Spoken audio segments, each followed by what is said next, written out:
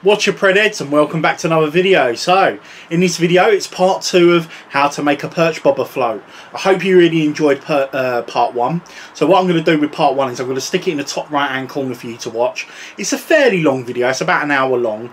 You can skip to the parts you want to, but it's basically how to show you how to build a basic perch float. So it's the first half. So really basically what we did is this is what we created. This is our perch bob. It's very simple, very basic. It's hard for those of you that haven't seen it. It's a hard wooden beach stem all the way through. It's not 2 parts, it's 1 piece, and then you've got a cork body.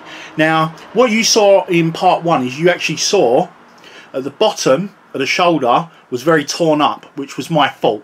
Basically I was a little bit too heavy-handed at pushing the dowel through. Normally what I would do is I'd make a point on the end before pushing the dowel through in order for it to get a nice clean finish inside the body. But what I did is I pushed it too hard and I broke up all the bottom. So I took the liberty, as I said in part 1, is I took the liberty to actually turn this down a little bit more after the video. So I've made the float a little bit smaller than what originally the size was. Now this is still a fairly large float. It's actually, I'd say, a medium size. It's perfect for lobworms, a small live bait. I don't know if you'd fish maggots with it. Maybe it's a little bit too big for maggots, but certainly lobworms and bunches of worms and small worms would be okay, I reckon. Probably carries around, I would say, 5 to 6 AA, maybe a little bit more. But again, it's perfect for river situations, in weir pools, that kind of thing. So in this video, up on the last video you saw the basic perch build, but in this video what we're going to do is the fun part. It's actually bringing it to life. We're going to sand it, seal it. So it's all, I mean, it's already sanded already, but we're going to seal it, sand it, seal it. So we'll do it probably 2 to 3 times. And what that'll do is it'll stop any lacquers that we put on top actually penetrating into the wood and taking longer drying times. Even over a coat of paint it would still do that. But what we'll do with this is we'll seal it, and then what you'll do is, or what we all do, or you do when you're making yours, we'll then decorate it to how you want it to be. So painting it is very straightforward and very simple. I'll talk you through the paints I like to use. After we've done some painting, we can dress it with some threading and whipping. That will make the float a little bit stronger, even though it's not flimsy or anything at all as it is. But what I like about threading, it gives it a nice traditional look to it. Although you can use some more modern colours, bright colours like yellows and stuff. Don't see many people whipping with yellows and that. They tend to paint with yellow, but they don't tend to whip with yellow. You've got gold, you've got so many different threads, but we'll go through the thread situation and all the different threads we got. I'll also whip an eye on the bottom of this one. Now, as I alluded to in the last video, sometimes I like to have an eye, sometimes I don't. Originally and personally I actually prefer it without an eye, because I like to use float rubbers. One at the top of the base, one just underneath the shoulder, and then one at the bottom, float rubber wise, and then I can move it up and down the line as I need to, depending on the depth of water I'm fishing, because I tend to use these more on rivers. You can use them on lakes and that as well. There's no reason why you can't, but some people like to have an eye fitted on the bottom. It's very traditional, and also you can fish it sort of waggler style. So if you're fishing on a lake or a reservoir, or any type of still water, it'd be perfect for that as well, even in the slacks of a river. But it's all relevant to how you want it to be. I'm just showing you the basic build. How you make it is your own. So yeah, once we finish decorating it and sealing it and everything, the last thing to do really then is, if you want to put a little signature on there, if you want to put a badge on there, probably I'll show you maybe how to do the badges. I use decal paper. Again, we'll go through all that. And then the last thing, the last process is just putting the lacquer or the varnish on top and letting it dry. Now, I'm not saying you just use 1 coat. Depending on different lacquers, could take several coats. I'll talk you through the lacquers I like to use. Some more expensive than others, and then once you've got the hardening time of it actually fully curing, then the float is finished. Now I'm going to try and keep it as simple and as short as I can, but again these are long processes which may take me a few times to explain to you. So again, it could be another long video, but if you guys want me to show you from start to finish how to do it, unfortunately the videos are going to run a little bit longer. So anyway, let's get on with it. Let's put this down. We'll talk about sealing it, and then we'll go on to painting it. Okay folks, so next part. So the first stage we're going to do on part 2 of the video, it's we're going to actually seal the float. I alluded to it earlier on, using a sander sealer. So what it'll do is it'll give it a coating, it'll soak into the wood, we will sand it. We'll do it a couple of times. I'm not going to do it a couple of times in the video, but we'll do it a couple of times, maybe 2 to 3 times. And basically what it'll do is it'll soak into the wood, so when you put paint on top, dyes, and the lacquering, the varnishing, depending on what varnish you use, it won't soak into the wood, and the drying time will be a lot shorter.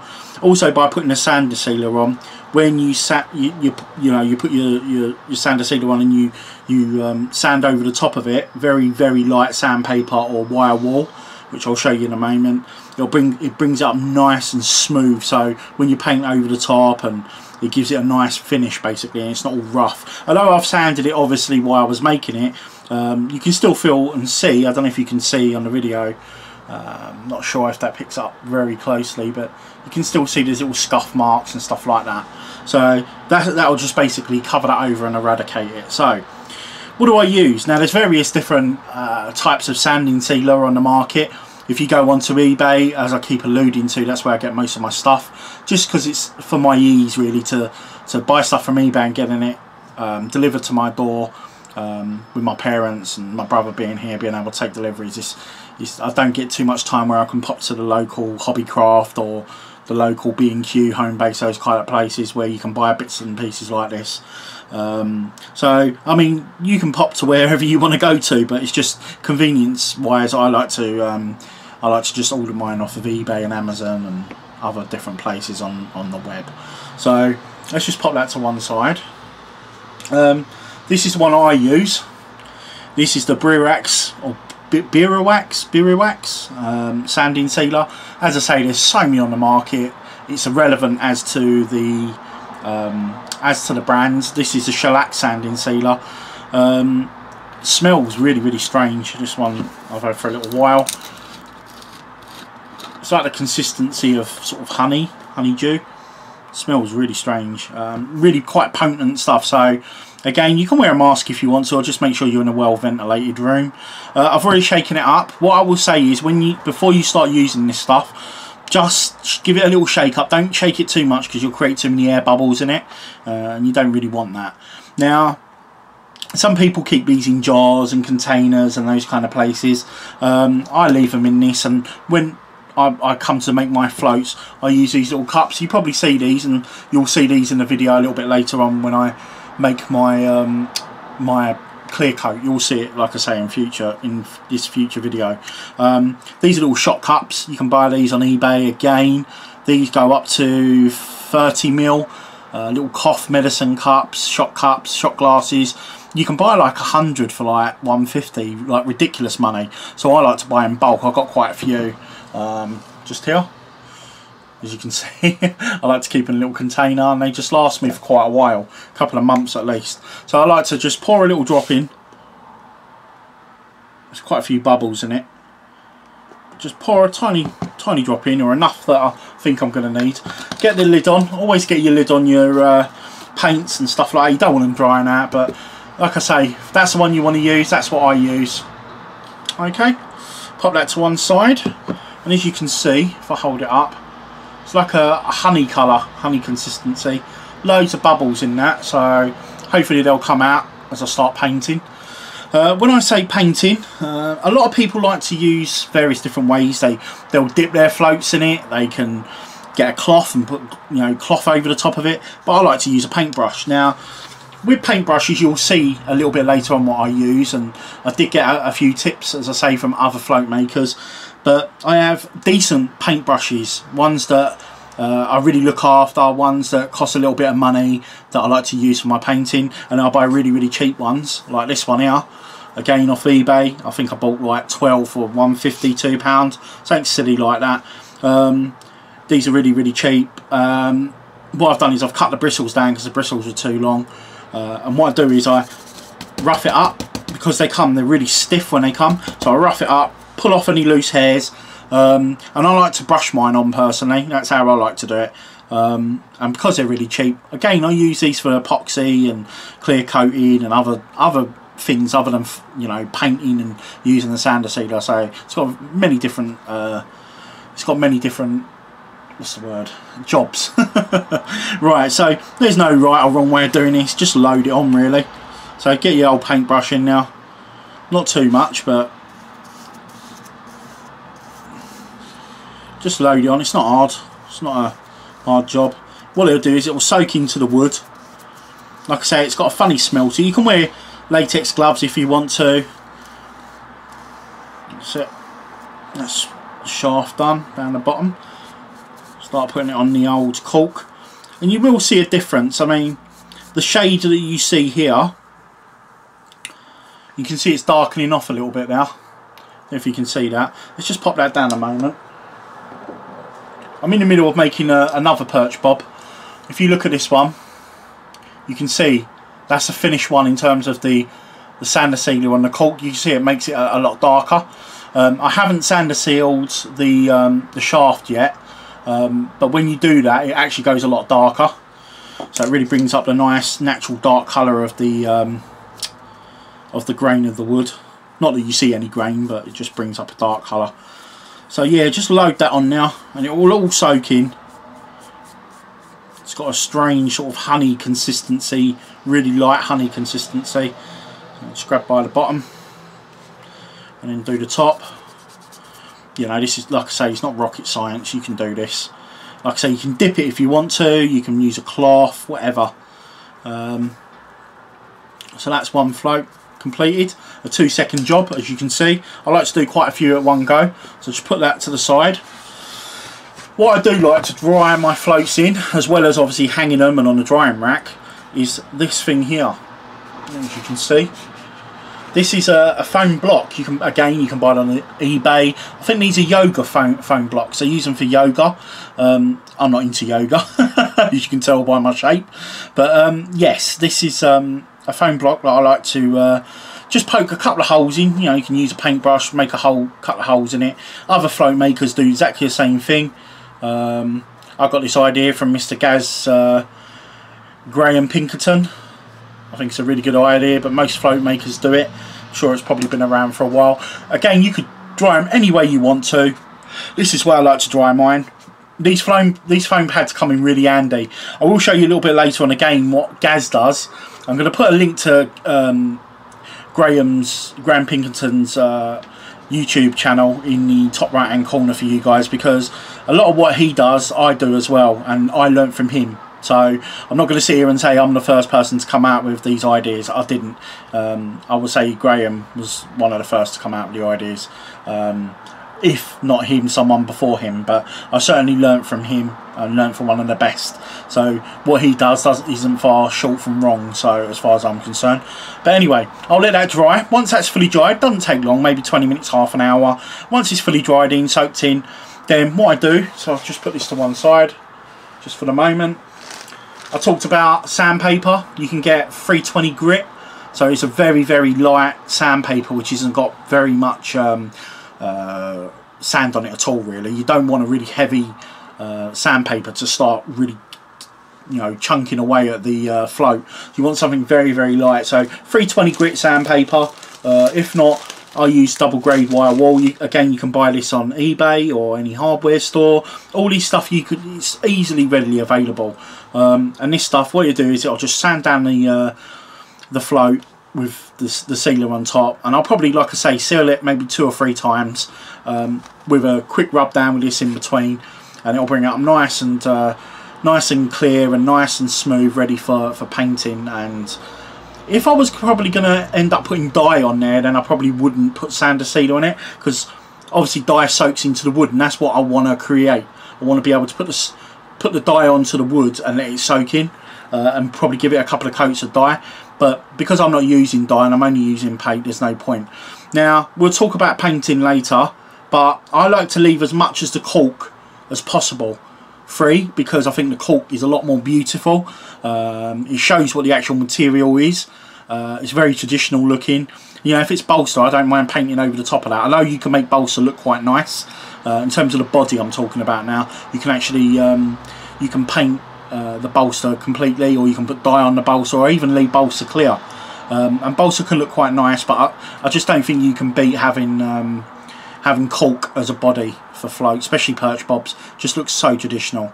So we're gonna let that settle. Like I say, give them a couple of rub downs in between, and then we'll move on to the next stage, which will be the painting, or possibly attaching the eye, depending. I mean, there's no real right way of when you actually put things on before the other. So what we'll probably end up doing is painting it first and then attaching the eye. Okay, so I'll see you for the next part of the video in a moment. Okay, so I thought after we've just primed the float that I would show you some of the colours now and some of the paint brands and stuff. I mean, it's not really relevant, but I thought I'd just have a really quick brief talk through about what I have and what I use. And you know, there's many paints out there on the market that I want to invest in and give a go. So let me just show you what I use. So you've got this stuff here, which is the System 3. This is acrylic. I only use acrylic paints. I don't tend to use any other type of paint apart from acrylic. It's water based, very low odour, if any odour at all. This particular one I used years ago when I was at school, believe it or not. It's been around for a long time. It's like poster paint basically. It's nice stuff. The only problem is you do need to thin it out. It's really quite thick, but it's got beautiful pigment. You know, you've got lovely reds, you've got lovely greens, emerald green, and beautiful yellow. So these three colours are really nice. I do plan on buying some more blues and other colours as well, and blacks and stuff. I really do like this stuff and I really do rate it. The one thing I have a problem with is green. Trying to find a decent green that goes on smoothly is very difficult for me at the moment. I'm sure there are people out there that actually, you know, find perfectly adequate green when you're painting. So at the moment we're just talking about painting with painting brush. We're not talking about airbrushing. We'll come to that in a moment. So when you're painting by hand using brushes, like I say, green is one of those pigments I've had trouble with trying to find a decent one to use. So this one's not too bad. Again, it doesn't go on perfectly, so I have to thin it out with a tiny little bit of water. And what it does is it just loosens it up a little bit. Okay, so again, it's all water-based acrylics. You got this particular one as well, this particular brand, which is Winsor & Newton. I tend to use a lot of Winsor & Newton paint brushes. Again, we'll have a little look at those later when we actually do some painting. I bought these particular two colours of this range. Again, it's quite thick, it needs to be thinned out. This green gold is beautiful. It's very different to any other type of green gold that I've ever seen before. I kind of like the olive greeny, browny colour, and it's absolutely beautiful. And this pink I bought for doing tops with. Again, I've tried this before and it comes out very thick and blotchy. So you have to give a nice number of even coats, as many as you can, to get it nice and even. So what I mean by that is you do have to play around with your paints. These are quite expensive, these particular ones, for the amount you get. Most paints, I mean, these are 60ml if you look there. These ones here, I think they're around £10, £12 for a big tub like that. But I think I picked these up for about £6 each. I'm not quite sure how much is in these ones. There we go, 250ml. So there's quite a lot of paint in there. It lasts you pretty much good couple of years, depending on how many floats you're making, you know. The ones that were shown to me first of all, and again, these ones here are what I used when I very first started actually model building years ago. Now you used to get those little plastic kits where you make like you make aircrafts and battleships and tanks and things like that. This paint is what I use. Now, as I said, I like to use acrylics. I don't like oil-based paints. A lot of people like oil-based paints. And there is benefits to both oil-based and acrylics, and you also got your downsides to it. So you've got your pros and your cons. Oils take a lot longer to dry. There's a lot of smell that comes with them, whereas water-based ones, like these particular Aquacolor Revels, they dry very quickly. They do blob up quite a lot inside, and the consistencies I wouldn't say consistent. You know, inside there, you know, some are very runny, some are quite blotchy. But if you get little ball bearings, so little stainless steel ball bearings, again, you can buy on eBay really, really cheap. And you put 1 or 2 of them in there and give them a good shake, as well as give them a stir. Fill them down with a little bit of water, and you'll get them hopefully as nice as even. What I will say about these particular ones is the pigment. The pigment is absolutely beautiful when you paint. You do get some really nice to black in this. And also there's one called olive brown. So these two in front, you've got the black, ice black green, you've got olive brown, a little bit dusty. The pigment in there is beautiful, really nice, and the yellow's nice as well. You get 3 or 4 different fluoro colours. Again, go and check them out. There's loads to choose from. Nice big range. Aqua colour. You don't get much in the way. I think it's about 18mm. Yeah, 18mm. So you don't get much in now. So I mean, they are expensive for the amount you get. So I think I paid $2.20 each, something like that. The more you buy, the cheaper it becomes. But you know, they can be a little bit they can be a bit expensive for what they are. But yeah, with these ones, as you can see, I've got them on a stand, as I have a big stand over here. These are the ones I like to use. So I'll talk you through, because they all look very similar. There's 2 different brands there. I'll pick 2 random ones up. Let me pick this one up and this one up.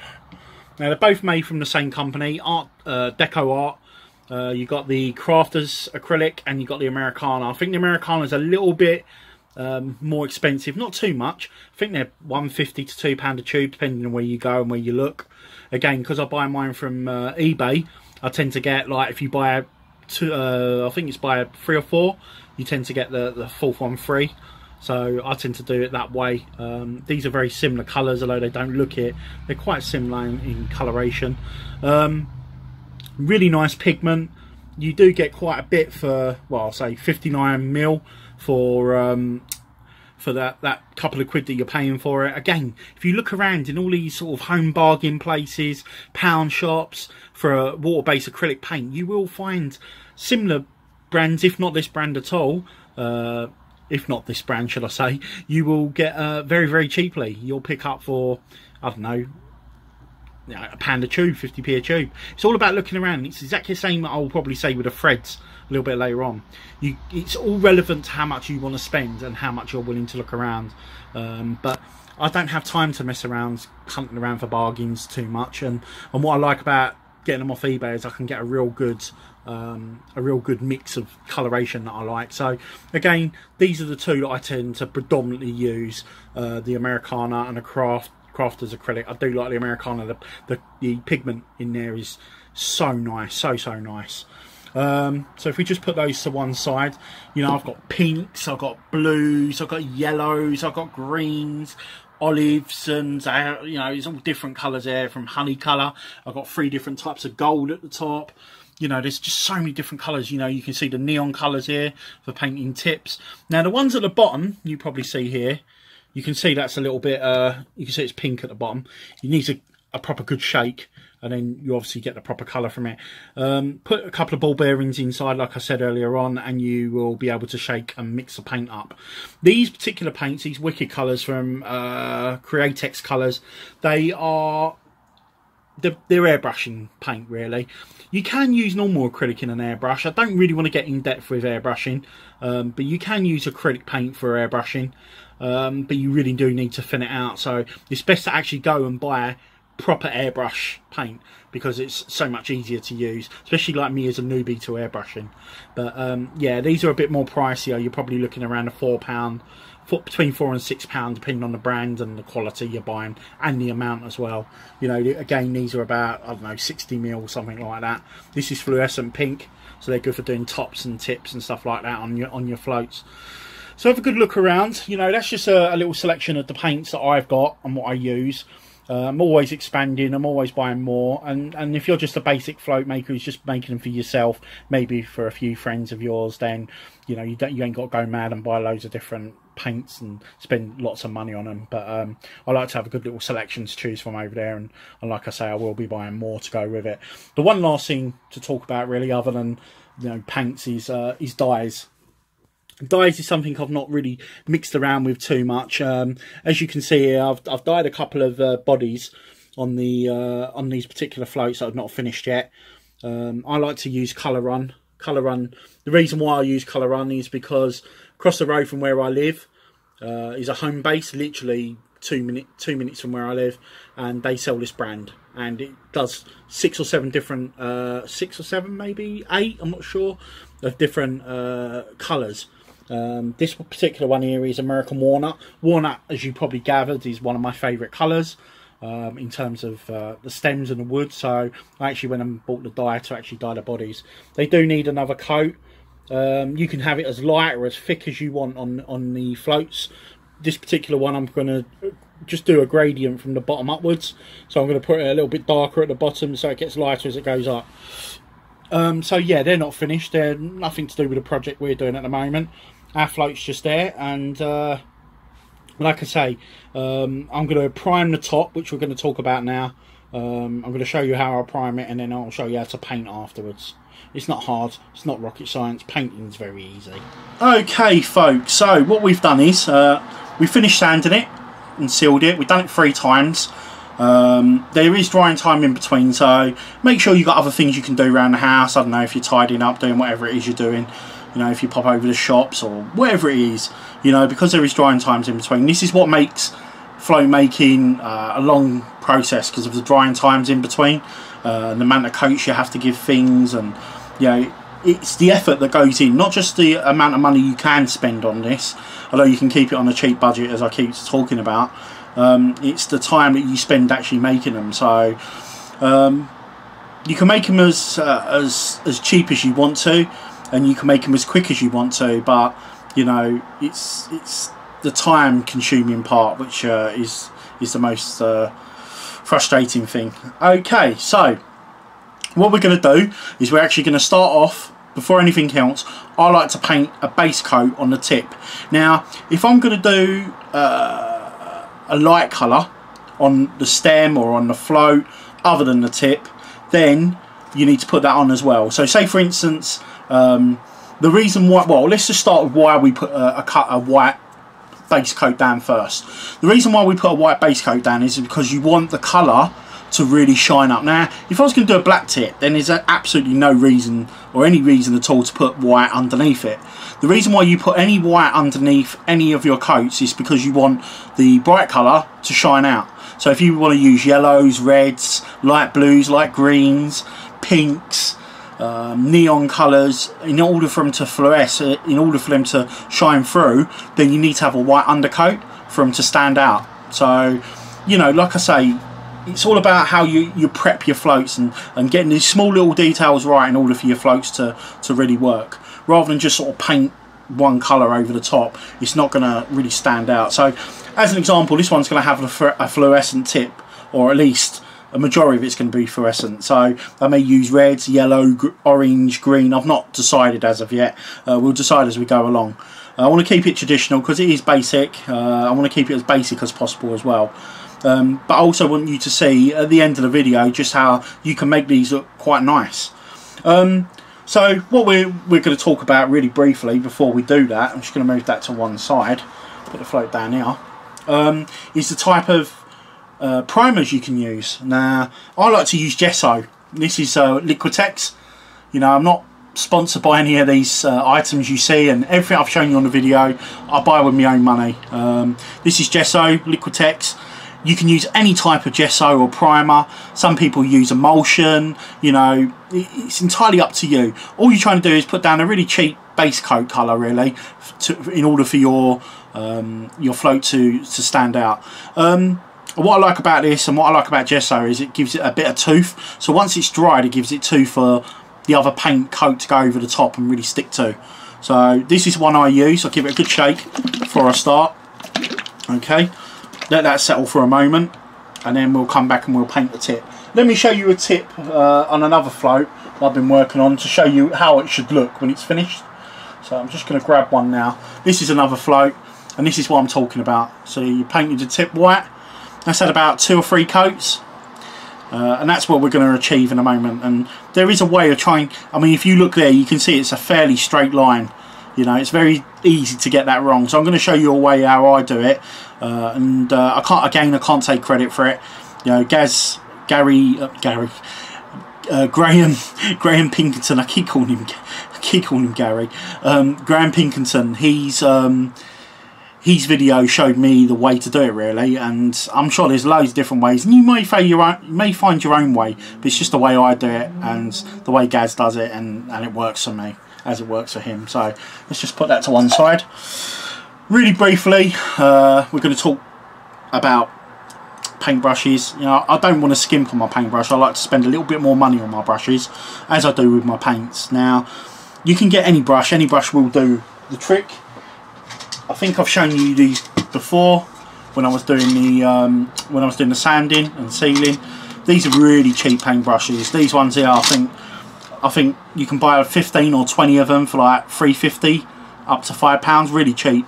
They're not the best quality paintbrush. You know, the hairs do come out, that kind of thing. So when you're painting and you're using paints, you really want to get a decent brush, really. These are, like I say, for epoxy, and I know I do have epoxy brushes as well. Let me just show you those. These are epoxy brushes. Again, you can get them quite cheap. I think they're called acid brushes as well in America. So yeah, these are really cheap. You don't really want to be painting, if you can help it, with these particular type of brushes. So I go out and I like to buy some sort of half decent brushes. Now you've got these ones here. Just turn you around. These Royals, these are really nice. What I like about them is they've got a square tip. Now, if you have watched Graham's videos, Graham Pinkerton's videos, again, I'm going to leave a link in the corner so you guys can watch them. If you have watched it, then you'll see he likes to use square, and it wasn't apparent at first when he first started making these videos and these floats why he used square, and I understand now. And as I show you, you'll understand as well. So put them to one side. Now, saying that, there is times when you may use a round tip. That's a round tip brush for detailing, that kind of thing. Absolutely, if you want to draw lines, integral lines, they're really good. You can get these in even finer tips. I've got tips that are even finer than these two that I'm showing you now. But these are really nice brushes as well. But you'll see that most of mine are pretty much square tips. You know, you'll see most of mine are all square tips. I prefer that. Even tips with slants on, as long as they're square, they're the ones I kind of like using. I don't like, these ones are quite nice, but the length of the handle drives me nuts. So I do prefer the shorter handle. It drives me nuts, a bit like fishing rods really. But these ones are slightly rounded at the tip, but they do the same job. So we're going to select one to start with for doing this float. So we'll just put them to one side. Now we'll come back to the pad. So we've got the pad here. Remember, I've got all the holes in it. This is what I used when I was doing the sanding, sealing. I've also made a hole at the side. Okay, and I'll show you the reason why. And it's really good idea. Again, I can't take credit for this. This is Graham's idea. Well, so I believe. So let's give that a little shake up on the gesso. You can pour these into cups and stuff. I don't even bother. I just use it from the. I just use the brush straight in. Okay. Also, incidentally, I got a couple of cheap plastic containers I use for putting my water in. Just plain water, and that's for just rinsing the brushes out. If you look after your brushes, as Gaz says, they look after you. And I'm inclined to believe that as well. Okay, so as you can see, I got a slanted tipped brush just there, and we're gonna paint the tip on. Now, if it's if you've got a rounded bulbous area, then having a square tip, what it does is it just gives a little bit of control, so you can really get a nice square, even finish on it. So what I'm going to do is I'm just going to zoom you in, so you get a better look at what we're doing. Okay. So that becomes apparent why the hole's there. Is so I can twist the float as I paint at the same time. And as you can see, you're going to get a nice even, or as close to even finish as you can want it, or as you can possibly do. So that's the reason why I have that hole there, because you can just twist the float, and it just makes. Imagine I've got paint on now. and you just twist the float and it just gives a nice even finish. It'll take you a little while to get used to it. What I like about this particular one that we made is I left a little ridge on there, so it will make putting the paint on a lot easier. Okay, you know, I'm not trying to teach you your grandmother to suck eggs or whatever that expression is, because painting's painting, it's not hard. I'm just showing you a way that might make it easier for you guys. So just going to load the paint up, not too much, okay. And then what you want it to be freely moving, but you want it to be as steady as possible. So what I'm going to do is just pop it on now. Let's get the line and twist as I paint. Okay, might not come out perfect first time round. You can revisit what you've done. Slowly take your time. Now I've just gone over the edge there. Now I don't mind going over the edge, because later on when I come to put thread on now, the thread will cover that up so you won't even see it. Now if you wasn't using thread, then obviously you want it to be as neat as possible. There we go. So I've just gone over the edge a little bit, which I have been doing recently. Before I was a little bit anal about how I wanted it to be and how neat the line I wanted to be. Now if you was keeping this as your main line and you wasn't actually going to put no thread around it, because what I originally did is I didn't bother putting thread around the tip of it, around the base of it. So I wanted that white line to differentiate between the colour of the body and the colour of the tip. So you imagine if the rest of the tip's red, you wanted that white band. Sometimes I now use thread, and you'll find on a lot of them. So let me grab another float for you and you'll see what I mean. So this is another one I've made. Can you see that's a threaded band? Now that would originally be white, but what I've done is I've actually bought white thread, so you can actually do it with white thread if you want.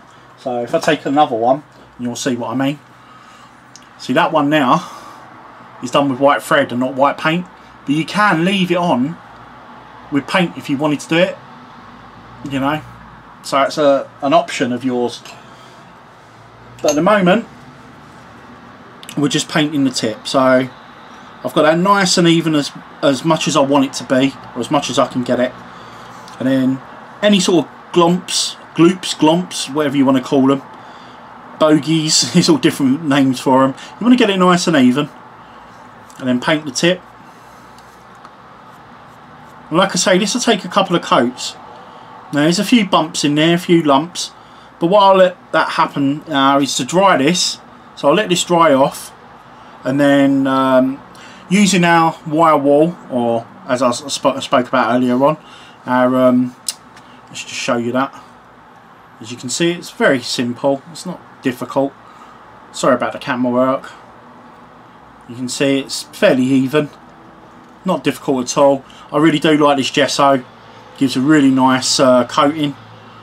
And what it's done, when it dries, it will dry with a tooth on there, so it becomes almost like it's not smooth, because originally when I first started I used acrylic and it was so smooth, and the paint that I put over the top, the fluorescent paint that I put over the top, didn't bite to it, didn't stick to it. It wasn't very good and it was all blotchy. So what I tend to do now is I use a lot better quality. It takes a little while to look around. It's a little trick for you, a little tip there. Look around at the different types of primers that you'll use. But again, I like to use gesso, and that's the one I've got here. So what we do, it's very fast drying, doesn't take long at all, maybe half an hour. So I'll leave that half an hour to dry off. Quick sand over the top, and then I'll do another 1 or 2 coats on top of that. So it'll probably be, what, 3 coats with sanding in between. Pretty similar to what I was doing with the sander sealer. So I'm going to switch off for the moment, let that dry, and then I'll come back when I'm ready to do the next part of painting. Okay, just before we paint the tip colour on the float, so it's actually dry now. That's the white primer. I've given it 3 coats and I've sanded it in between. So that's the white primer. Okay, so I've decided, obviously while I've been painting, I'm not going to paint the stem. Now you can paint that any colour you want if you want to. Like I say, painting is relative to you and how you want your float to look.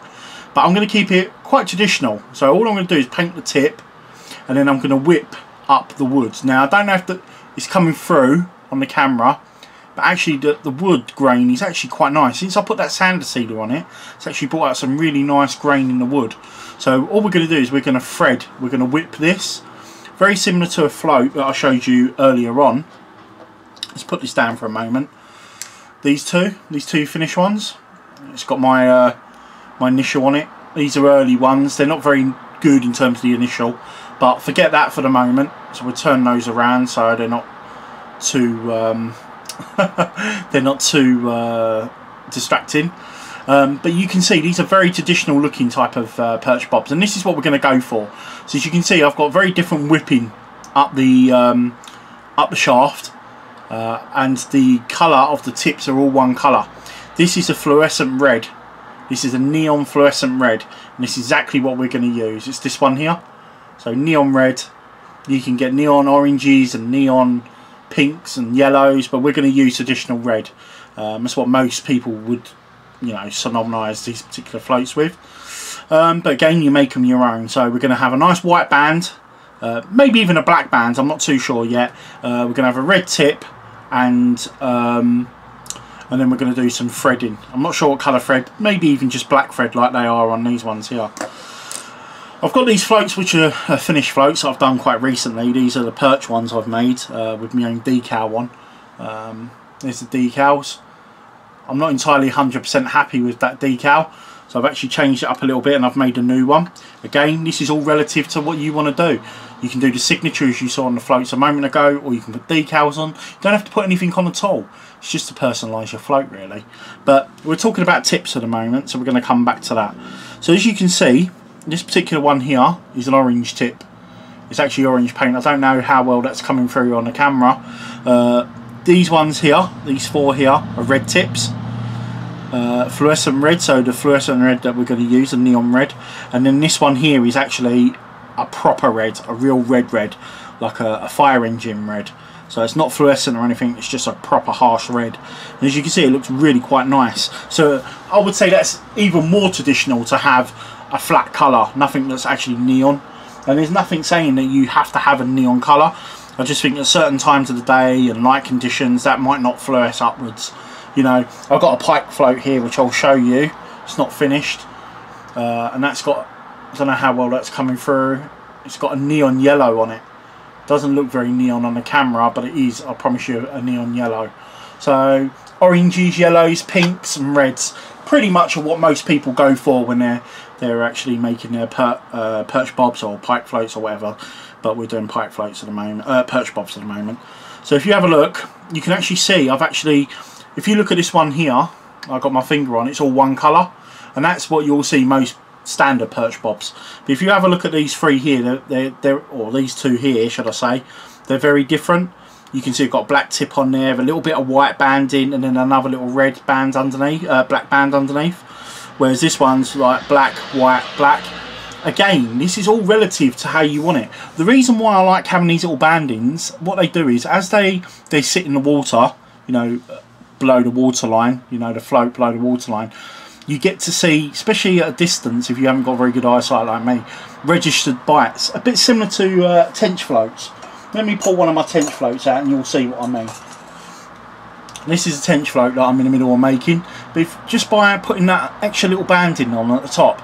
So as you can imagine, that's sitting in the water upright, and you have it just where the red finishes there. If you get a lift bite like that, you see that pop upwards, you know you've got a lift bite, and it's pretty similar to these. They give a nice indication, rather than just having one colour, they give a nice indication of a bite.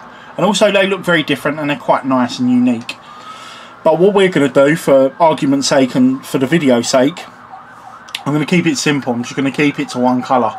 But like I say, you've got so much options that you want to do for your own floats that you can give these different tips. You can have two different colours if you want to as well. I mean, there's quite a few floats I've made with, you know, this one as an example. Again, it's not finished. You can see it's finished with black banding, but it's a yellow bottom and a red tip. So it's all relevant to how you want your float to look and what you're looking for on your particular waters. You may fish clear waters, you may fish muddy waters. So it's all relative to that, really. So I thought I'd show you a couple of tips before I actually paint them. And like I say, our particular one, let's move these out of the way. Our particular one, this one here, we're just going to paint all red. Very, very simple. You saw me a minute ago painting the white on top, and it's just exactly the same, just putting the red over the top. What you want to do is try and keep it nice and even. It'll probably take a good couple of coats just to get it to go on. When you see the paint for the first time, it doesn't look very bright. It's quite dull, but when it starts to dry and you start putting the coats on top, then it really does start to fluoresce. So that's what we're going to do next. So just join me in a moment while I get everything prepared. Right, folks, so we're back with our paint. So like I say, we've chosen the this neon one, Art Deco neon. Like I said, it really doesn't matter what colour you're going to choose, as long as you get a nice bright colour for your tips. But this one's the neon red, and this is what we're going to go for. Okay, so I'll give it a good shake. I use quite a lot of this stuff. It looks very pinky, this particular colour, before you put it on. So let me grab a brush. I've got the wrong brush. So I've got another square tip brush, as you can see there. It's a lot smaller than the other one.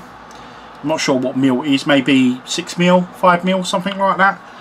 And all I'm going to do is I'm going to paint the exactly the same way as I did with the white. So just load up the float, load up the brush, sorry, and just bring that nice and even. You can see that. Yeah, and just take your time with it, pushing the paint round. Try and get it as even as you possibly can and as smooth as you can. Like I say, the more you do this, the better you'll become. Don't expect it to look perfect first time round. You will make mistakes, as I have throughout this video, and I've been making floats for nearly a year, and I continue to make them. I've not got very good eyesight anymore. I wear glasses more so. So I've just, as you saw there, I just laid the float down as I did with the white. You know, I turned it around as I was painting the paint on. So you've got to be careful not to put too much on. You want it to be even as you possibly can. Just paint up the tip. Make sure you hit the ends. Now it will look blotchy to start with. It's just the way this paint is. Again, you can sand it if you want to, but I'd rather not. Just push the paint around. Try and get it as even as you can. And then the next coat that goes on, substantial, I can't say the word. As you start to build up the layers of the paint, I mean, it doesn't look very nice on there. Doesn't look nice at all. But trust me, the more you build up layers and drying times in between, looks actually quite horrific if I'm being honest. But like I say, once you start putting more layers on, letting it drying time, you may need 5 coats of this, possibly 3 to 5 coats. The more you lay on, the more even it will become. You don't want to push it about too much, because what will happen is that you'll push the paint off, and you'll find that you're very difficult to get that paint back onto that one area again because of the tooth underneath on the primer. So we'll leave that to dry, and yeah, we'll leave that to dry, and we'll come back in a minute. And like I say, when I showed you the other floats, you can put a black tip on it, you can leave a little bit of white and just paint the tip black. It's all relative to how you want it to be. So I'm just going to have it one colour for now. You can see I didn't leave a white band on now on purpose, because we're going to use thread to do that. That's the one thing we are going to use slightly differently. We're going to use thread to do that. So I'm going to get the tip painted up, and once it's fully fluorescent and I'm very happy with it, we'll come back, we'll show it to you, and then we'll start to put thread on the shaft, and you know, the float will really start to come together. But again, I'm keeping this very, very basic. I haven't painted it up like all my other floats I've shown you. I just wanted to keep it really basic, very easy build, and you can paint it to how you want it to be. Okay, so I'll be back in a little moment, show you the tip, and then we'll start on the threading. Okay, so we finished the painting. Now, as you can see, I've only painted the tip, as I spoke about. Now, you can see some overspill just around the edge there, but I'm not too worried about that because we're going to cover that up with some thread later. So I'm going to keep this traditional, as I said. I was going to paint the stem, and you know, you can be over elaborate, and you've seen in previous clips in this video the colours you can get. So I want to just keep things very, very simple, keep this very traditional, and keep it so you guys can mimic it yourself, really. So I've just painted the top. That's probably had about 4 or 5 coats. I've just painted the top fluorescent red, as you saw, the neon red. You can see the more coats you put on, the more fluorescent it's come out. It's just drying off slightly, little bit left to dry. But in the meantime of us talking, it's a very dry, very fast drying coat. So in the meantime of us talking, it'll end up drying fully. So what we want to talk about now really is dressing it. Dressing it to make it look a little bit, I don't know, come to life, shall we say. Now, like I say, I'm going to keep it simple, so I'm going to use basic colours. But I am going to talk you through the threads and the whipping and everything. And once we've selected what we need, then I will show you how to thread. Okay, so first things first, I have a little collection here of safety pins and wire. So you can see I've got 4 different wires there, coloured wires I like to use. I like to keep things simple with the wire. I don't like to have over elaborate colours. At the end of the day, it's just an eye on the float. Now, like I said before, you don't necessarily need an eye, but I am going to whip one on here for purposes that you guys can learn, and also it's quite traditional. You can see I've got 4 different size safety pins in 3 different colours: gold, silver and black. I've took the liberty already to change, not change, but check the size for the end of the float as to what fits, and I've got a gold, silver and black. So what I've also took the liberty to do is I've chosen the black, as you can see just there. I'm using a pair of wire cutters. These are my cutters. I cut my wire for my pike fishing. I've trimmed off the end of the safety pin and just left the bottom part, as you can see there. And that's what we're going to use to go on the bottom of the eye when we whip on. I've chosen black because, again, I'm going to show you the thread in a moment. I'm trying to keep everything very, very simple. So that's the eye prepared. Very, very simple to do an eye. Like I say, you can use the wire yourself, and you can twist it around something round or any shape you want, really. That's the beauty of making your own eyes with wire instead of having safety pins. But traditionally, a lot of people use safety pins, and it's been used for donkey's years, and it's, again, very easy and readily available for you guys to use. So yeah, with the wire, you can make it any size you want, really. You can oversize the eye, you can have it smaller. It's entirely up to you. And as you see with these pike floats hanging up, as an example, you see they've all got eyes on of various sizes and whipped on. Some are in different processes of drying, so drying in terms of their lacquer that they've had on. Anyway, so let's have a look at the threads. Now, threads come in various different forms, various different sizes and amounts of yardages. Now, these particular ones are called Gutterman silks. They're very, very fine. They're beautiful, as you can see in their colorations. I've got various different colours of golds, browns, greens, absolutely beautiful.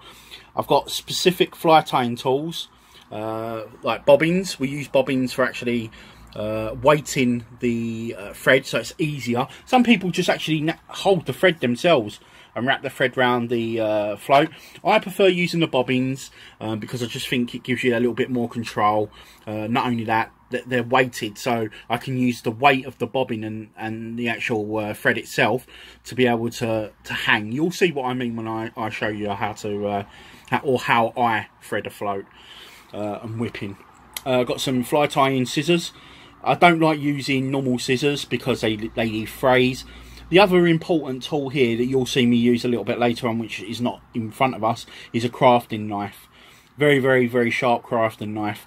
So we don't leave any frayed ends, really, when we're putting our lacquer over the top of the thread. If you've got frayed ends, they tend to frap up and set up right, and they cause all nastiness and little bumps and stuff like that. So, but yeah, these are Gutterman silks. Really, really nice. Very thin thread. Beautiful colours, as you can see. Let me show you some other threads that I like to use really briefly while we're here. remember these are more expensive, probably really expensive. You can actually go out and buy threads, polyester threads, and that really cheap. You know, some threads are going to be better than others. If you're going to buy them from tackle shops for rod building, because a lot of these are rod building threads that you can use for float making. The rod building ones I find are a little bit thicker in their gauge. They'll come in grade A and grade D. I have both. Silk threads are probably a lot better. They lay flatter on the float. So if you're doing a float that's not a pike float or a perch float, but something a little thinner like a tench float or a crucian float with a bit more finesse and detail, you're better off with having a very fine thread. I like to use Fuji threads. Fuji threads, if I can get it out. Fuji threads are very fine, silky type threads. Absolutely lovely, lay flat. You can see I've got chestnut brown and browns, metallical colours. You know, this kingfisher blue, it's beautiful, electric, golds and reds, yellows, silvers. Really nice. This is my Fuji box with all my Fuji threads in. Very fine, and I've got to admit I'm actually turning onto the thinner threads more than I am the thicker threads that I've been using of recent times. So the other threads that I use more than anything, which I'm going to show you now, are my Hawk threads. I absolutely love the Hawk threads, the fish hawks. Been using them quite a while. You can see they come in various different colours. There are different thicknesses in here, like I say, grade A and grade D. Got them oranges, really vibrant, really stand out well. Blues, purples. I've not used the purple of yet, or the browns. Greens are really nice as well. You can see absolutely beautiful colours. The black I actually go through quite a lot because black is the predominant thread I like to use. But as I said before, I find that these are a little bit thicker, a little bit beadier, so you have to put more lacquer on over the top to kind of take the rigidness off of the thread, because obviously it's a thicker thread. But I have been doing things with rods recently, so it's not just the floats. But yeah, very pleased with these. These are my basic colours, the primary type colours, and then I have metallics and silvers and stuff like that, pinks, silvers, metallical blues and greens and golds. You know, there's just so much to choose from choice wise, and you know, I'm not going to lie to you, this little selection here is quite expensive. It's cost me quite a bit of money, but I think it's because I'm getting into float making, so I don't mind spending the money. And if I do start to sell floats, which I haven't decided to yet, then they'll pay for themselves. But up till now, I'm going to stick to getting sort of finer threads. I find that these Gutterman silks are a lot cheaper as well. Absolutely beautiful. I've shown you these, but really nice. I do prefer them to be on the bobbins like that as opposed to like this, because they fit in the bobbin threader a lot easier. But yeah, so that's the threads I like to use. And like I say, you don't have to go out and buy all these threads for expensive prices. You can go out and you can buy threads really good prices if you look around. I mean, you can pick up sort of, I wouldn't say cotton threads. You've got to be really careful with cotton threads because they snap quite easy. But you can pick up threads 50p, £1 if you look around. You've got to remember, if you're just starting off, you don't want anything expensive. It's just, this is the process I use. And then if you want to upgrade to get these nice beautiful colours and stuff, I mean, these ones here are not expensive at all compared to the fish hawk and the Fujis. Now I have selected colour threads I am going to use, and like I said, I am going to keep this very simple. This is the bob and tie I'm going to use, and these are the two threads. So the Fuji in white, which I'm going to put around, obviously I'm going to put around the collar of the float, and I may stick a little tiny bit at the base of the tip, just to give a little bit of different sight indication, as you saw on the floats earlier that I showed you with the different painted coloured tips. But you can actually achieve that using thread as well. So I'm going to put a little band of white there and a little band of white there. And the rest of the float just down on the shaft is going to be black. And that's the fish hawk black. So what we'll do, without further ado, I'm going to get everything set up. And we'll come back and I'll show you how to whip the eye on, and also show you how to, you know, put a spiral up the float. It's not very difficult. Just takes a little bit of practice. I was very lucky to catch on very first time I've done it, but you guys I'm sure will pick up quite quickly. So I'll see you in a bit with everything set up. Okay, so we're back to do some whipping. Just before I do, I'm just going to talk you through something really quickly. These floats that you've seen throughout the video, both episodes, you can see that these are very basic traditional styles. They've got very slightly different shaped bodies, but they're pretty much similar to what they are, one slightly smaller than the other. You can see they're finished in varnish, but I wanted to show you basically what we're going to go for, the similar look that we're going to go for on our finished float. So I'm just going to bring this pike float in because I want to show you what I'm going to create on the top. So if you look at this pike float, you can see it's got a white band around the base of the fluorescent colour, and then one at the top. You know, you see the perch ones don't have it, but the pike one does. Well, that's what I'm going to do. I'm going to create the pike one on our perch bobber that we're working on at the moment. So just going to show you basically, like I say, what I wanted it to look like. If you look at the bottom now, you can see an eye whipped on, and that's another thing we're going to do as well. So I'm going to show you how to whip the eye on, and then how to thread up the float. But off camera, I'm actually going to create the white around the actual base and the tip. The reason why I'm not showing you that, because I don't think it's really necessary to keep showing you all the different whippings. A whipping is a whipping. So once I show you how to do it once, it's very similar how to do it anywhere else on the float. The one thing I tend to do when I start the whipping off on the base, I tend to put a little tiny drop of glue, and then I'll stick the thread to that and leave it settle for a couple of minutes before I start the whipping, because it's a little bit more difficult actually putting the thread around the middle of a large round bulbed area like that than it is actually down the stem. So it's a little bit more difficult, but that will come with practice. But I'm going to take the liberty now, actually off camera, just to put the white banding on our float we're working on, and then I'm going to bring you back. You know, as you can see there, let's just hold these for you. There's two different types of just standard spiraling. This is what we call spiraling in the float hobby. You can see I've spiraled all the way up that one. Just give a little band there, a little band now, and then you can see there's a little band there, a little break, and then another band. But it's basic spiraling. It's not very difficult to do. It's one of those basic things you can practice on a piece of dowel. You know, get yourself a piece of or a pencil or anything like long, thin and round. You know, just practice on it before you actually do your floats if you're a little bit worried. But practice makes perfect. I've done a lot of research, like I say, watching other videos, and I picked it up fairly straightforward and fairly quickly. Putting the eye on can be a little bit fiddly, but we'll talk about that as we do it, and there's little tips, you know, you can do to keep that on now. But yeah, I'm going to bring you back in a moment. What I'm going to do in the top right hand corner, again, I'm going to put up a link to a couple of people's channels. Go and watch their videos. So you've got Graham Pinkerton's The Float Hut. I'm going to stick that up there. I'm also going to stick up the Handmade Fisherman as well. Another guy that I proper look up to when it comes to making tackle. He's absolutely fantastic at what he does. So go and have a look at him. He shows you how to whip his way. Everybody does it slightly differently, so I'm only showing you how I do it. So don't take for gospel that this is how it has to be done. You will find your way, and yeah, just go and have a look at some of the others if you want to see how they whip. But I'm going to bring you back in a moment with our float, where I'll have the white all finished, and then we'll start whipping up the black. Okay, so I've taken the liberty, like I said off camera, to actually put the white banding on. As you can see, it really stands out now. You can imagine that in the water, bobbing away, you know, with a worm underneath. Absolutely fantastic. I really cannot wait to try this now. It's come along really well. I'm really pleased with it. And like I said, it can look really rough and ready until you dress it up.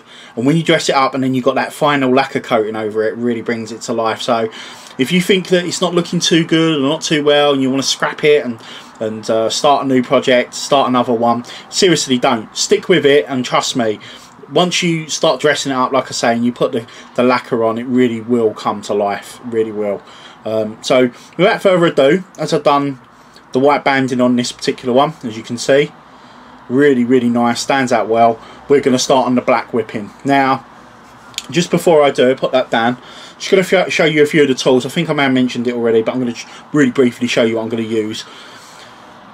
Secret weapon. I've been using this glue for quite a while now. A lot of float makers use this. This is Gorilla Glue, and it's not like any other super glue. It's like a gel, so it doesn't run. There's nothing worse than using runny super glue and sticking your fingers together. Because this is a gel, it's like gloopy, and it gives you that. I mean, it still sets fairly fast. I wouldn't say as fast as normal super glue, but it sets fairly fast, in 30 seconds to a minute. but it's absolutely fantastic stuff. I couldn't live without this. This is a seriously one of those pieces of kit for this kind of float making that I couldn't do without. I actually buy quite a lot of this at a time. You're probably looking at about £5–6 quid. If you look around, you can pick it up like me a little bit cheaper on eBay. So that's the glue. Craft knife, as I've alluded to. You can use a Stanley knife as well. I like using the craft knife. It's very, very, very sharp, very easy to use, and you've got a lot of control on this. So you've got a craft knife, very cheap pair of pliers, forceps. What am I talking about? Tweezers. I like these curved ones, and you'll see the reason why in a little while. Again, they're very sneaky. A really nice pair of tweezers that I bought for about 59p off of eBay. But you look around, you can get little sets of these for like £2 on eBay. Very expensive pair of decent fly tying scissors. I like these ones particularly because they're called Dr. Slicks. A lot of fly tyers use these. Very sharp, and they cut through very fine thread without leaving too much fraying. Very, very deep. It's always worth getting yourself a decent pair. I mean, you can use normal scissors if you want to, but these well worth the investment if you're into your float building. And then you've seen the bobbin, and I've got black thread on now. We're going to be using black thread. Fantastic. Prefer black thread more than anything with all my float making, because it really just makes things stand out. And it's quite traditional. Now, I have got another piece of thread. This is just a normal piece of blue thread. This will become apparent. It's just a length of thread doubled over, and this will become apparent in a little while I use this. Okay, so keep that to one side, and then obviously we've got our eye that we created earlier, our safety pin where it's been cut at the top. So it's been cut and it's all ready to be whipped on. Now you can, so if we grab the float, you can hold it on and then start whipping. Now I find actually just putting a little bit of dab of glue on now, so let's grab some glue, pop that down for a moment and open the glue up.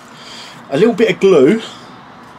A lot of people don't do this or like doing this. It's just how I mean, I'm just showing you how I do things. So if we get it nice and square, get it perfect, no rush.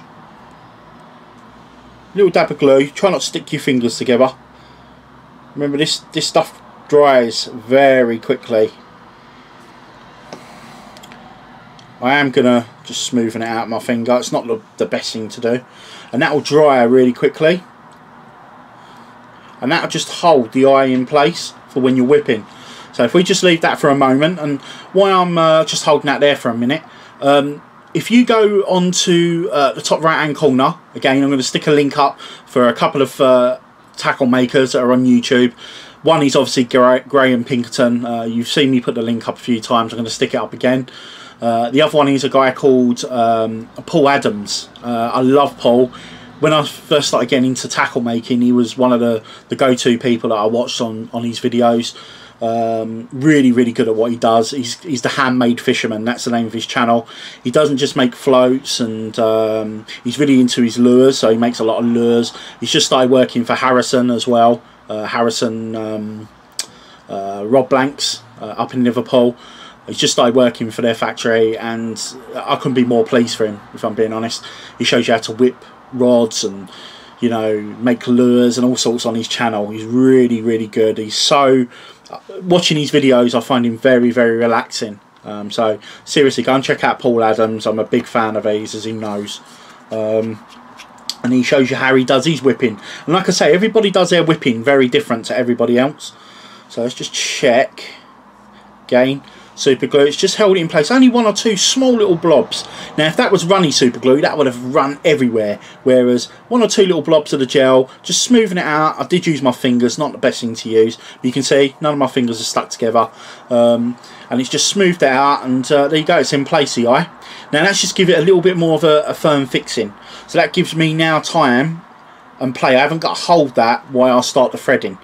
Now this is the really tricky part, is doing the threading. I knew this is going to be hard for camera, so please bear with me. The camera work might not be brilliant, but I'll try my best. Now, okay, let's bring you a little bit closer. I can. Right, so we've got our thread on our bobbin. I've got a little bit hanging off. What we want to do is we want to start down the float shaft towards the body, and we want to wrap around a couple of times up towards the whip. Okay, and this is the reason why I like the thread bobbin. It holds everything in place. You know, hands free. I've got one hand free, and I've got exactly where I want it for the moment. Okay, and that's the reason why I like these. It's using its own weight to keep everything in place. Now, if you don't and you do it by hand, you've got to keep everything tight, and you need both hands for what you're doing. So what I'm going to do is just going to pinch that, bring my other hand up, okay, and I'm going to inch a little bit closer towards the end. And what I'm going to do is I'm going to whip around by the eye. This is how I do it. I like to go around a couple of times, and this is why I like the bobbin. It's the control. You can see I can just drop it and be hands free on my right hand. Because I'm right-handed, you may be left-handed, you'll do it the other way round. And then what I do is get a couple of whips around the bottom, so everything's in place, as you can see. And then I draw off a load of thread and drop it between my legs. Yeah? And then what I do is I come back, so I'm still hands-free on the right hand. And then what I do is I start to gently, let's zoom this in if I can. Told you this is a little bit fiddly. I start to wind up.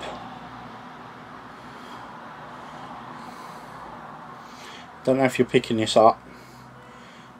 Just making sure everything's flush. And what I do is I take the tag end, if I can. Grab the scissors. Doesn't matter if there's a long leading bit off, because it's not the end of the whip. Okay, as you can see there. I don't know if you can see that. Let's back off a little bit. I knew this was going to be hard to film. There we go. So I do apologise. This is going to be very difficult to film. And then what we do is we start whipping up the float. Try not to leave any gaps.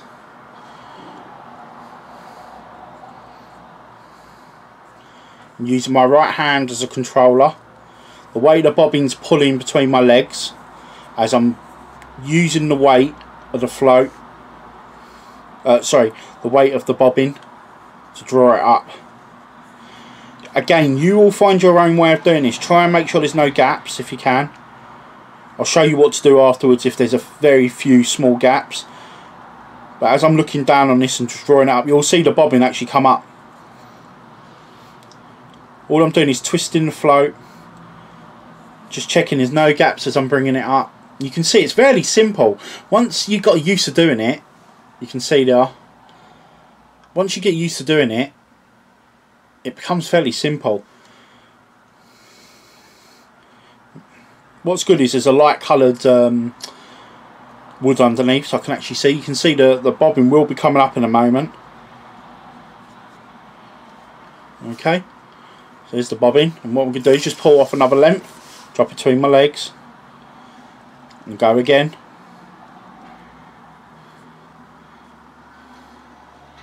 Now I can see a few gaps starting to form. Now you can wait till afterwards, but I like to start it now. Using the tweezers, I like to just rub it along, and that just evens out the gaps. If you do get a big gap, like that one, you see that big gap there?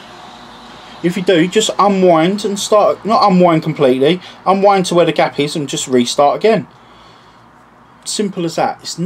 It is difficult for beginners, it is difficult, but trust me, when you get your eye in, and I kind of picked it up first time, but yeah, I was making mistakes. I do make gaps from time to time, even now.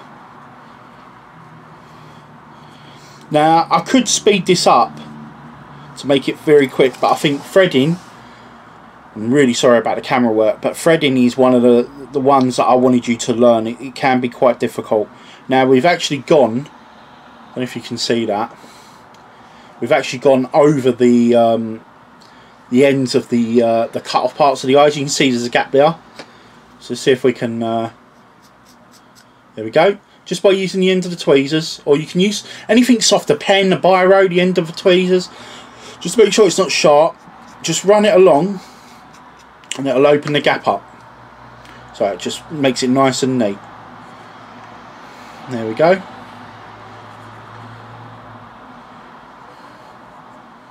Now, what I would normally do, you can see the eyes on there. What I would normally do is spiral up. But to start with, I'm not going to do that. What I'm going to do is I'm going to make a break. So what I'm going to do is, remember that piece of thread I showed you earlier on? That odd piece of thread? Okay. What we're going to do is, I'm still using the weight of the bobbin to hold this down. Using that piece of thread, we're going to go underneath and trap it. So we're going to trap the thread. See if you can, oh, bit fiddly. So we come underneath and we're trapping the thread. Give it one or two turns. That's it. So we've got it trapped. So I can just show you. There we go. So I've got a loop on one side and I've got the two frayed ends on the other. Okay. So what we do is we then whip up. I'll probably say 6 or 7 times. If you do it a couple of times, 2 or 3 times, it may unravel once I've done it. Sorry about the camera work once again, it's very difficult doing this on camera. So I've threaded that about 7 times. Then what you want to do, this is the important part, this is where things can go completely wrong. Okay, so you want to use your left hand to hold the whole knot, including the thread. Okay, so it's still, you know, my right hand's free. So let's zoom back out on this one so you can see it a little bit better. Okay, so I've held the whole knot. So there's the bobbin. You know, because I'm trapping it between my fingers. There we go. Just going to pop that down, cut the bobbin off. Okay, so I'm now detached from the bobbin, but I'm still holding it with my fingers. Now this is the important part. This is where it can get a little bit fiddly. Using the tweezers, I go through the hole. So I've gone through the hole, the blue thread. I've grabbed our black thread that I've cut off, and I'm pulling it back through the hole of the blue thread. Okay, so you've now pulled the main thread, the black thread, back through the blue thread. So it's trapped inside it. I'm still holding it with my fingers, and then what you want to do is you want to grab the 2 frayed ends of the blue thread and pull while holding your black thread, so it's not unraveling. And as you pull like that, and pull it tight. Okay, and this is one completed thread pull. That's not unraveling now, because what you've done is you've actually pulled your own thread back through itself, and then the rest of the coils are keeping it in place. Don't know if you can see that. I'm really sorry for the camera work. I knew this was going to be a really tricky part of the video. It's really difficult to see with black thread. And that's why I wanted you to see the links of the other people, because I think they explain it a little bit better than me. And then all you need to do now is using your craft knife, just trim it as close as you can, and that's one completed whip. What you can also do, like you saw me do with the tweezers earlier on, is use the tweezers and just very gently buffer the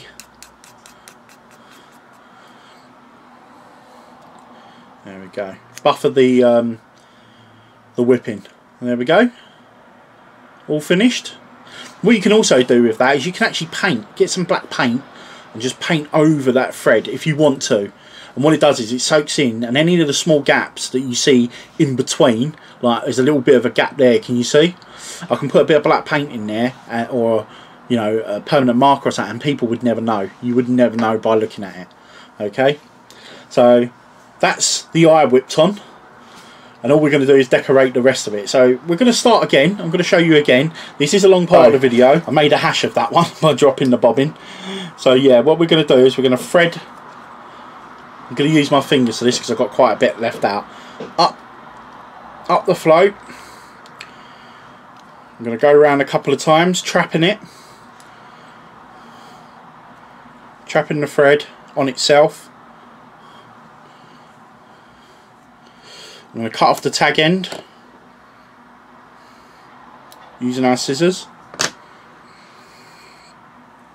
So the way the bobbin is holding the thread, and then what we do is like we did before. I'm going to keep this one zoomed out this time. Just going to give it a little band.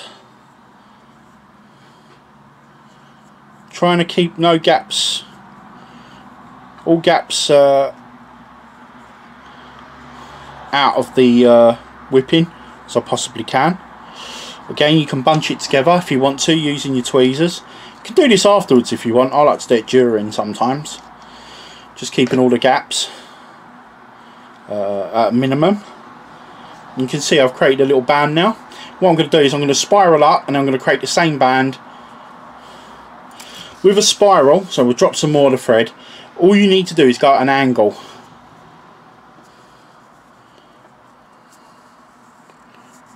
Let's make the spirals a bit tighter.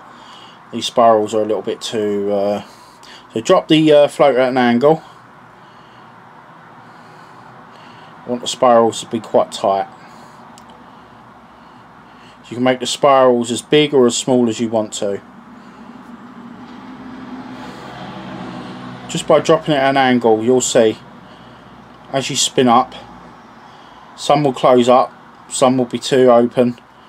Just drop back on it. You can see I'm twisting it back on itself, coming back again.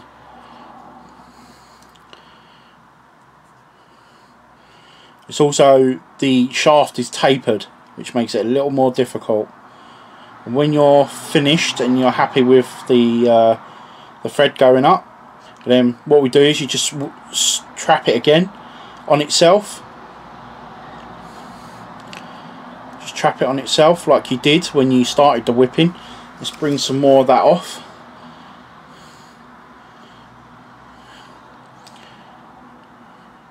Now I'm making it look, I'm making a bit of a hash of it, but I'm also making it look a little bit easier than it actually is, especially for beginners. We'll grab our jaw thread, and what we're trying to aim for, so that goes underneath, the same as we did for the eye at the top. We're trying to create, you can see it's a lot thinner, we're trying to create the same thickness as that, but we wanted to put the jaw thread in sooner or later because you want to get a couple of whips around so you can pull it back on itself. I can see some gaps, but I'm going to deal with them afterwards. So we're trying to get it the same thickness of that band. That's about right. So again, thumb and forefinger, trapping everything. Grab your scissors, cut the thread, the black thread that we're whipping with. Find your blue loop. So you got, remember you got your blue loop. So you got your blue loop and you got your two frayed ends. We want to put your tweezers back through. Grab the black thread through the blue loop. It's a little bit fiddly. There we go. Pull your thread through. So it's through the whole of that blue one, and then you pull the two tag ends. That's pulling the thread through. And there we go. That's that completed whip again.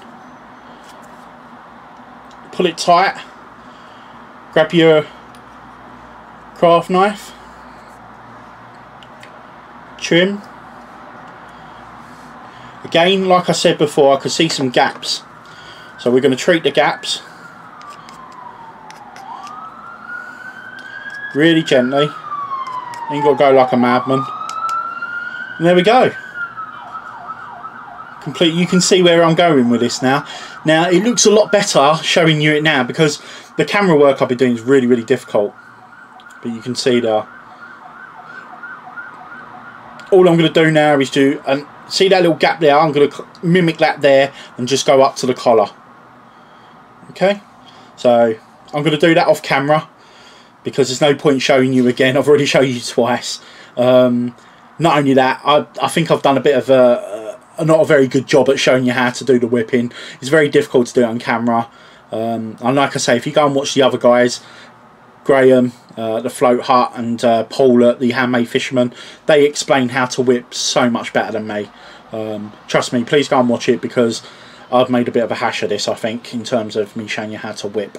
But I'm going to finish off the float, just put a little collar on there, a little black collar, maybe go up the float a little bit, and then we'll come back, and all we got to do then is lacquer it. I'll talk to you about lacquering, show you my drying process, and putting the signature on now.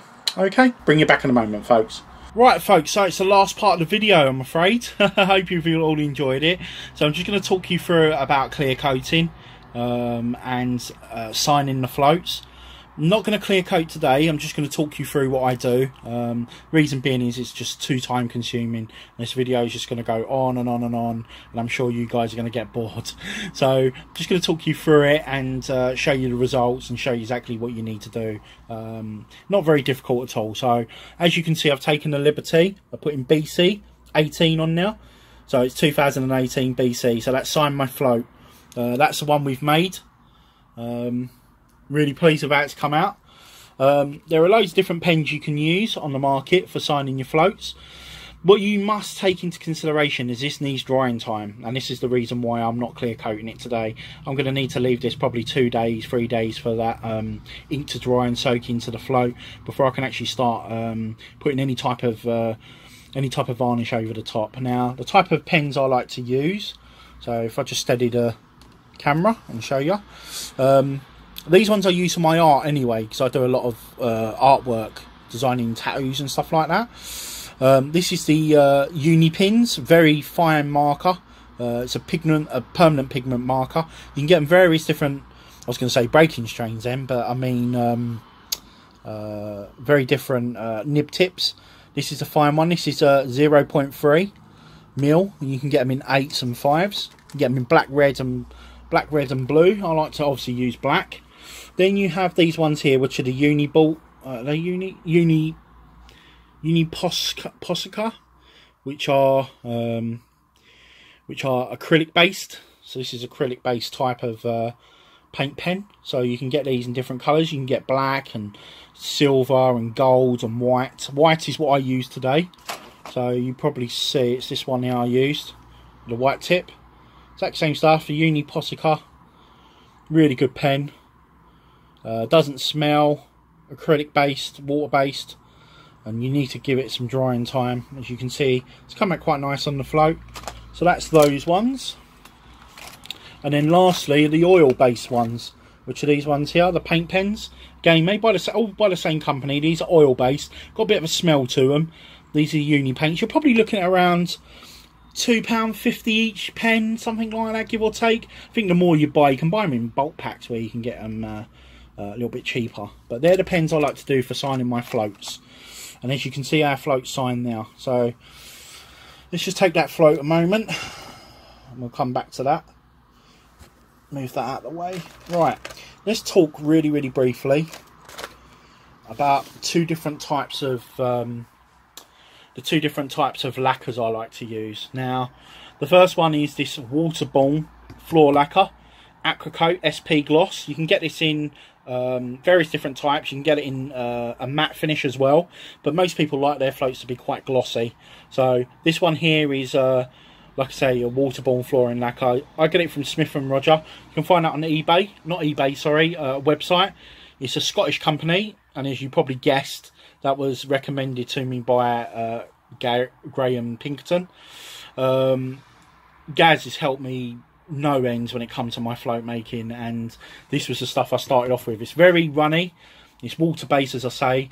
It takes about 10 coats on your float for it to be completely how can I put, sealed, shall we say. So you need to give it at least 10 coats on now, whereas if you're using something a little bit different like epoxy clear coat, this is the one I use at the moment. This is the Devcon Home 2-ton epoxy. I've done a lot of research into what other parts of our hobby entail. So I looked at rod builders, I looked at lure makers and what they use. And this clear coat epoxy is absolutely fantastic. It's not cheap. It's very difficult to work with. It's hard to work with epoxy clear coat because it can be very sticky. Things can go wrong very easy. And with the aqua coat, you can kind of you got playtime. You can, how can I put it? You can stop mistakes happening a lot easier than you can with this stuff. Now this stuff is, again, epoxy clear coat, so it's very difficult to use. It's a bit of a mould irritant, so make sure you put masks on and rubber gloves on when you're using it. You need to get, the reason why I like using this syringe type one is because it equals out the amount you're pouring, because it's 2 parts as opposed to one like this one. This is 2 parts. You need to have the equal amount. Again, with epoxy, you know, it's incredibly hard once it's dried. You know, this takes 10 coats, as I said. This one here I only take about 2, maybe 3 coats maximum. Only for big floats I'll probably use 3 coats, maybe 2 coats on the Perch Bob, 3 coats on a pike float. What I like about this as well is it's so tough, it's so strong. You know, it doesn't crack once it's on now. It lasts virtually forever.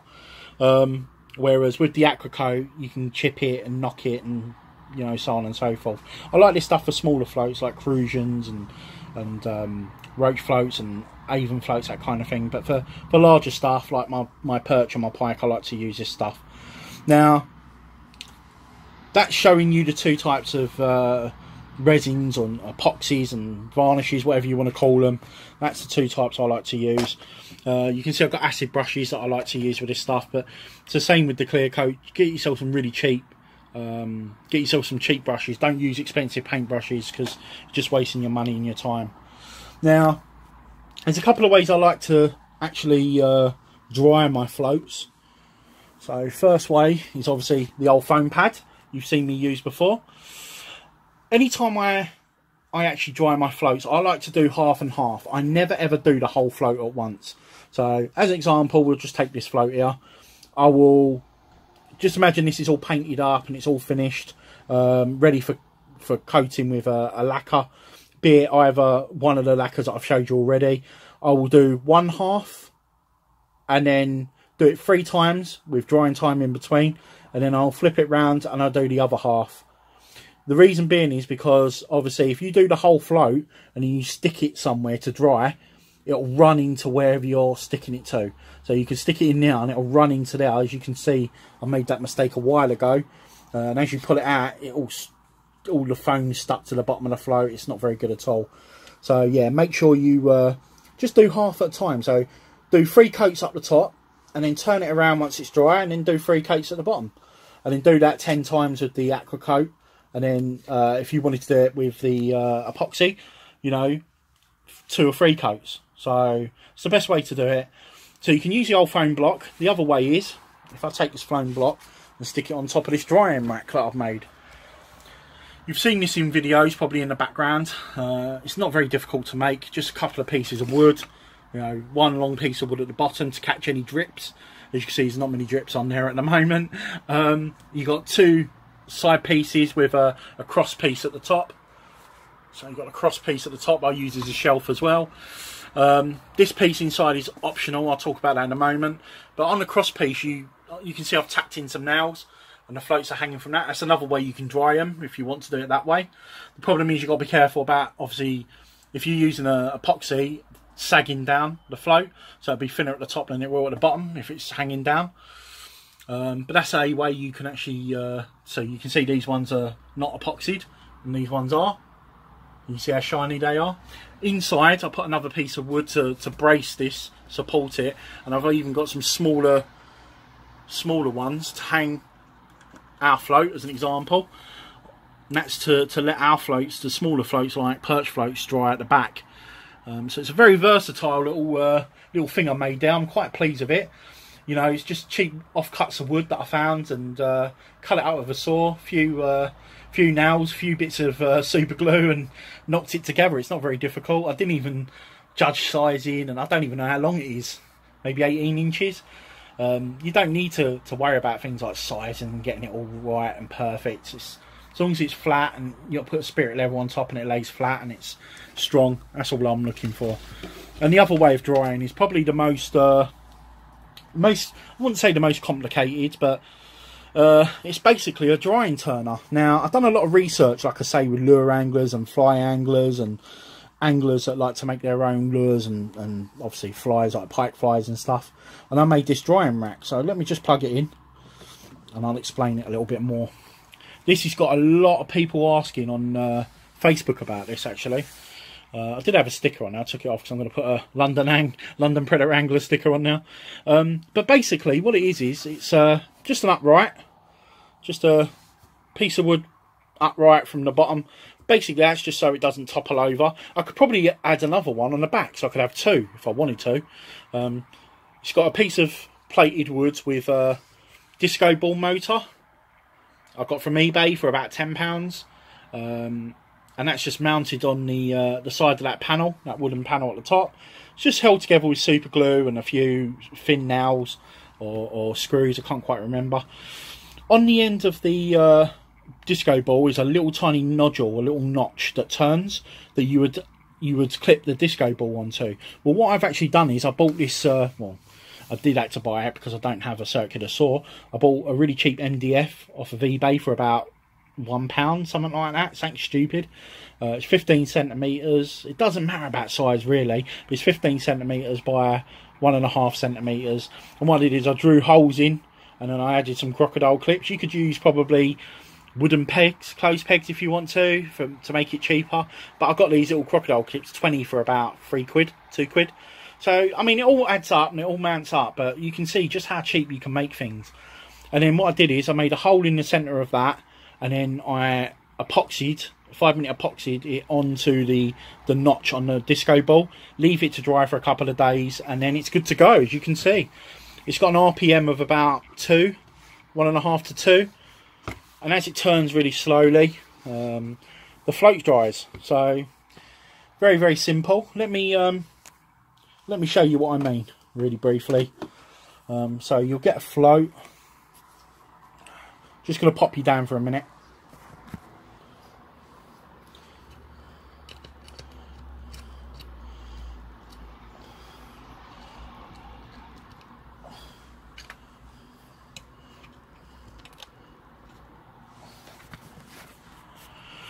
Okay, sorry about that. Yeah, so I put 2 floats on there, 2 pike floats, just as an example. Let's plug it in and show you it working. So basically, you've got one that's not clear coated and one that's fully clear coated, and you can see the difference. What I do is I do half and half. So I'll clear coat the head, like I said on the foam pad. I'll clear coat the head, let it dry for about 8 hours, maybe longer. I mean, it will dry quicker, but I want it to fully harden before turning it around. And then what I'll do is I'll turn the float round, do the other half, so the stem, and then I'll turn it around and do it again. And that will probably take maybe a day or two to do, 1 coat. And I like to give pike floats probably 3 coats, and I'm talking about the epoxy now. Now you could use the